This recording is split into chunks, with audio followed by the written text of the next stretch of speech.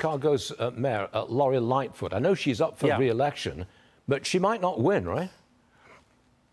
Yeah, even the mayor herself is the first to admit, apparently, that her bid for re-election is not going to be smooth by any means.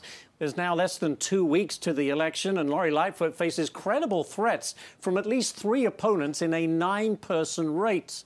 That is. Her unfavorable ratings have soared, as we know, and we've documented this, as Chicago residents are just fed up with gun violence and poor schools. In recent polling, she has failed, by the way, to break even into the top 2 of the 9. All of that adds up to the perhaps stunning prospect that a sitting big city mayor could be eliminated from re-election contention in the very first round of voting. Stu. Ouch. All right.